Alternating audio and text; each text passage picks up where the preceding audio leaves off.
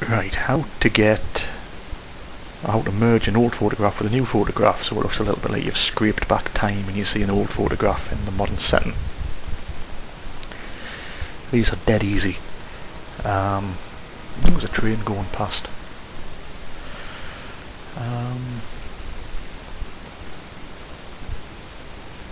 Right, for this I'm using Photoshop CS6, the new one, so forgive us if I'm a little bit not knowing where things are. I've only had it a few days. But right, I'm going to assume that you know how to get the pictures into the program itself onto the separate layers. Layers are the key to this, and this will work in any graphics package which uses layers, which is most of the professional ones, or semi-professional ones. It won't work in the likes of Microsoft Draw or Paint, but GIMP, Corel Paint Shop Pro, all of those it'll work in. Plus Photoshop, Premiere, not Premiere, that's video, the Photoshop Elements, which is the cheaper version of Photoshop, which is great. It hasn't got all the stupidly advanced features which you'd never ever use, and then you end up paying $900 extra for.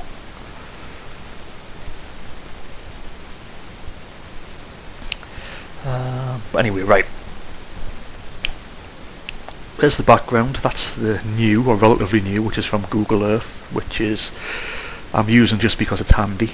Because as you know, I'm not in South Shields and I can't jump out and take my own photos. But if you have the old photograph with you and you go out with your camera and you take a new photograph from approximately where the old one was taken, this makes this a lot easier as well. So we've got that there. Layer 2 is where the new picture is. You'll notice layer 1 is quite far away, but we can zoom in and zoom out to match that up. I'll show you how to match things up in a minute, because matching up is the key to making this successful or not. The first thing you notice here is the picture's a little bit skew with, so we need to rotate this picture. So hopefully we can assume that this roof line here should be parallel, well, to the ground. It should be like a horizon, you know what I mean? It shouldn't be running off to the left. And if we just check that here, we can see the same roof line there is parallel, so we want the copy to be parallel with this. So that's simple. You need to transform the picture, which you can do in two ways.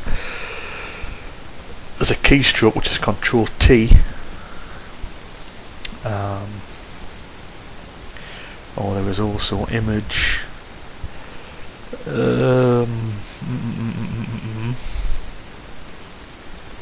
Now let's just find it. Talk amongst yourselves for a minute. It's transform selection, that's it, but I haven't made a selection. So use the marquee tool there. Hide the bottom layer.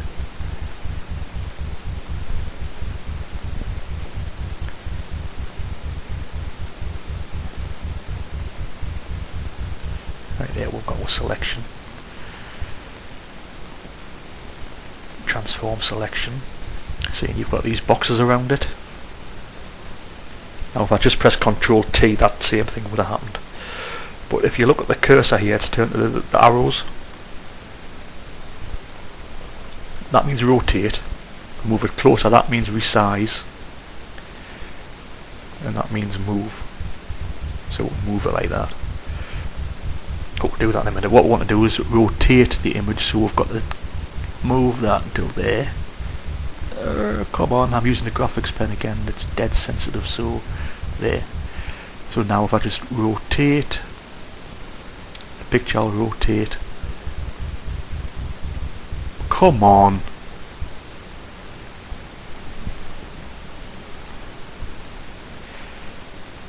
See, I told you Photoshop 6.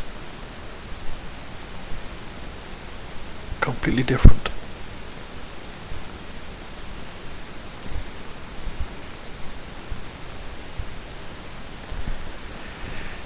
because my selection was wrong, stick with what you know, Control T, don't try and be clever. There, you see, it's moving there. So now we've moved it. So that is more in line with the house underneath. You've got to confirm the selection there. Right, now it should just be a matter of resizing and tweaking and pulling and pushing to get it more or less in the right place. It would help if you can see through it, which fantastically you can. Go here, opacity.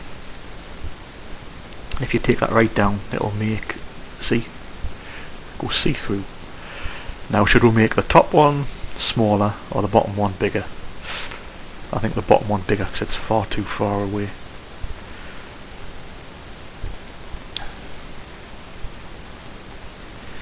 So if we just get that to be sort of centre-ish to show the detail that we want.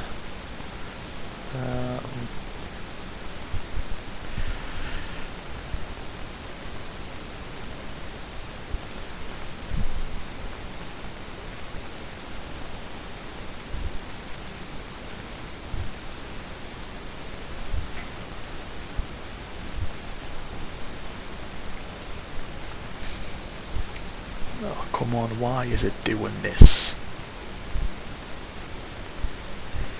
I don't want them both to resize.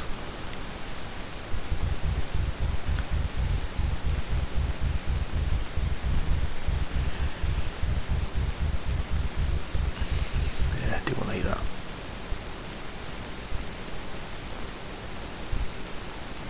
That was just Control T and grab the corner and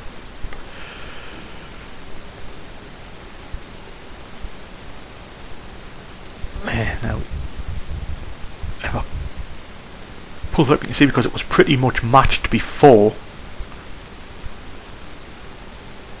it's a reasonable match there. You haven't got to start pulling angles and perspectives about. And if you try and match it up with the two things, there's the main house there obviously, and there's this house here which is this gable end.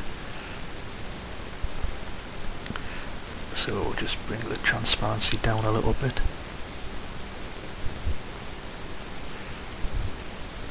Too far.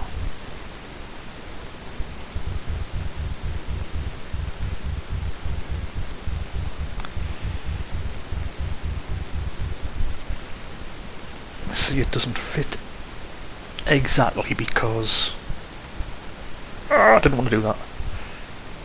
I've just flattened the layers, so just ignore that. I've merged down, I pressed the wrong one. Should have been Control T, not Control E. So you see the problem we have here. If we try to match up these houses here for the perspective going along that way, you knock this perspective right out. There you see. If you try to follow this line down, you knock the house out. Which you've got to decide which one you want, which is your most important focus. I think in this case the most important focus is the house. Well, it is. No question about it.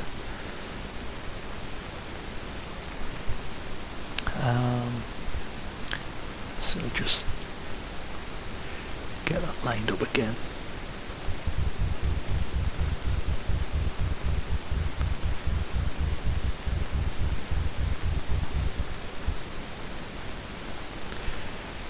Because what I would be tempted to do here, because it's not such a fantastic match, is once that is done, and that is done, I don't think you can really get any better than that. You've got your two layers, stick them together, which is Control E. No, select first, Control E.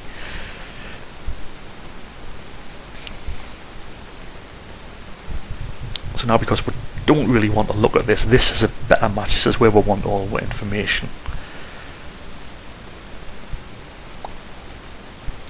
So anything that you don't like, crop it out. So we'll have this like this.